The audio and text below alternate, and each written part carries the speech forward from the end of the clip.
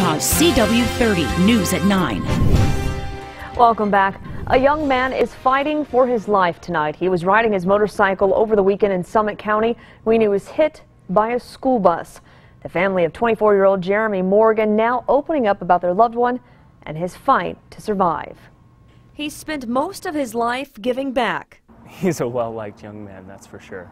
24-year-old Jeremy Morgan has served his community as a wildland firefighter, a volunteer ski patroller, and a volunteer firefighter for North Summit County. Jeremy is the most witty, kind, and unique individual I've ever met.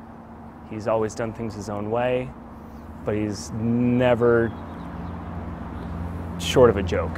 Now the 24-year-old is in the fight for his life.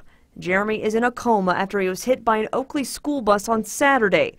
The bus turned right in front of him on State Route 32 and Browns Canyon Road. He didn't see him at all, just turned directly in front of him. The rider, tried to brake and make an evasive maneuver, but made contact with the bus, hit the bus, and then actually slid underneath the bus. Jeremy was wearing a helmet, but his protection wasn't enough. His left side of his body was pretty much completely destroyed.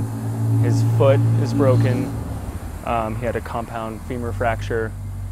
He had to have his spleen removed in emergency surgery. He had some damage to his liver. He had a punctured lung, broken arm.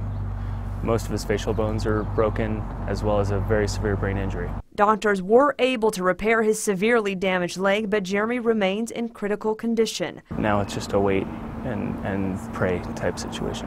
The driver of the bus was cited for failing to yield, but Jeremy's family knows it was an accident and is already offering their forgiveness. Family does not hold any ill will towards him. He's a good kid as well. Jeremy's family has set up a YouCaring website where you can get updates on his condition, leave comments for the family, or even help contribute to his medical bills.